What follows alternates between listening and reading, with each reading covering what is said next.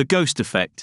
Close to the guy, I just gotta be. When I wasn't, my thoughts, they were hunting me. It was all of them, only one of me. These days I'm watching who's in my company, yeah.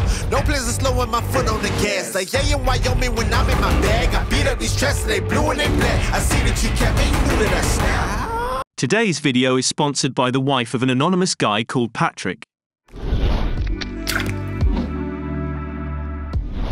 Open your clip in the Fusion page and add a merge node. Change the apply mode to screen, and nothing will happen yet. Keep in mind that in order for this effect to work, you have to use a steady shot. Bring another merge node in empty space, and change the apply mode to difference. Connect your clip to this second merge node. Add a time speed node in empty space, and connect your clip to this one also. Right-click to the delay slider, and select to modify it with shake. Go to the Modifiers tab, set the minimum slider to 10, and the maximum slider to -10. Bring down the smoothness slider roughly around 6. Connect it to the second merge as a foreground. Add a color correction node after the merge, and set it to your desired color.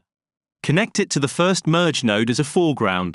If you want, you can add a frame average node after, and increase the frame slider to get some motion blur.